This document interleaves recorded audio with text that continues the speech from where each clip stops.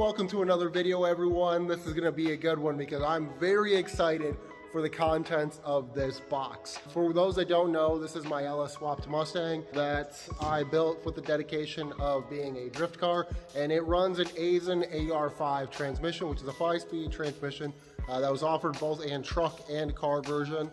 I have the truck version, which means my shifter location is not very great, but that is a problem that the contents of this box are going to solve, because the company Fabbot that makes the transmission adapter for the AR5 to the LS has made a shifter relocation or a remote mount shifter. So we're gonna unbox this lovely unit, assemble it, put it in the car, and then we can do a before and after to show a comparison between my hacked up setup and what a proper shifter should look and feel like. So real quick, I'm gonna post up a picture of what my current setup looks like so that you can see just how hacked up together it is. I mean, it works, but cosmetically, it's not the most beautiful thing to look at and or actually operate when driving the vehicle. So super excited for this. Let's unbox it. Oh, I'm so excited for this, guys.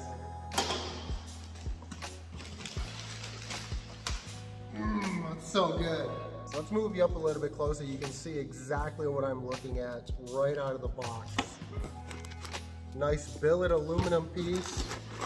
Doesn't look like there's anything else in the box. No assembly needed, it looks like. You just bolt it in. I love it. I love it already. That's gonna look so good in the car. Now the deal with this again is because the truck version of the AR5 puts the shifter location much further than what is ergonomically comfortable for this car. This shifter is designed to move the shifter location back by about 6 inches. You will notice there is one piece that is missing, and that is the actual shifter itself. Because my system is homemade, nothing about what I currently have on the car is going to adapt to this. And so what I've gone ahead and done on preparation is ordered a short throw shifter, like a cheap short throw shifter for like a T5, so like a Fox body Mustang. But it'll come with this kind of arm, the little elbow there. It came with like a really weird thread pattern. It was like 12 on 1.75, and I wasn't able to find a shifter, and I'm struggling to still today.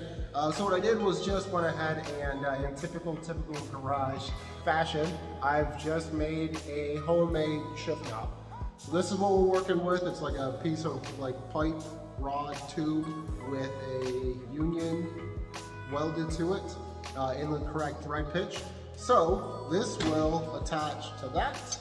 Well, some bad news bears is my elbow adaptation has horribly failed. You can see that the holes don't line up. That is, in my opinion, a flaw.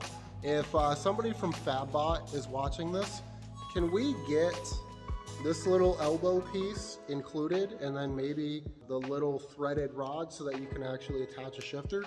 I think if that was included, I would make this thing completely perfect. Now I've got to try solving this issue here. See what I can come up with.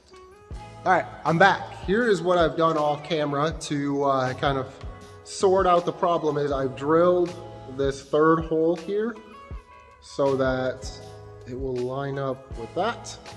And that will essentially be our complete unit.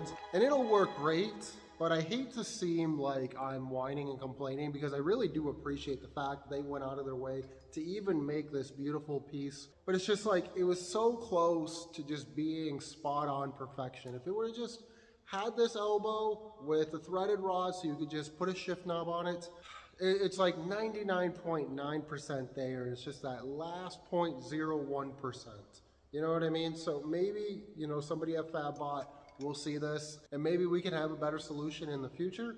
But for right now, this is what we got. I think in total, this was about $450, which is kind of crazy to think about because the whole transmission itself was like 300 bucks and I'm paying 1.5 times that just to have a shifter for it.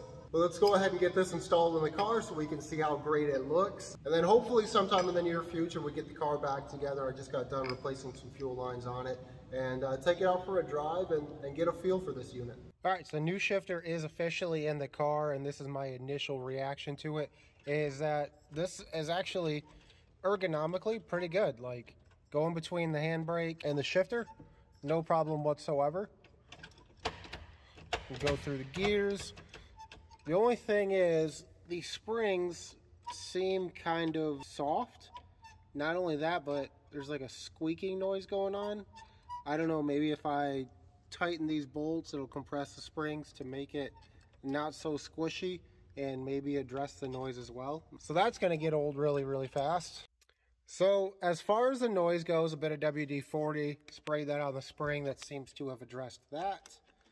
However, even with tightening these bolts, the springs are still super soft. I guess maybe not super soft, but definitely on the softer side of things.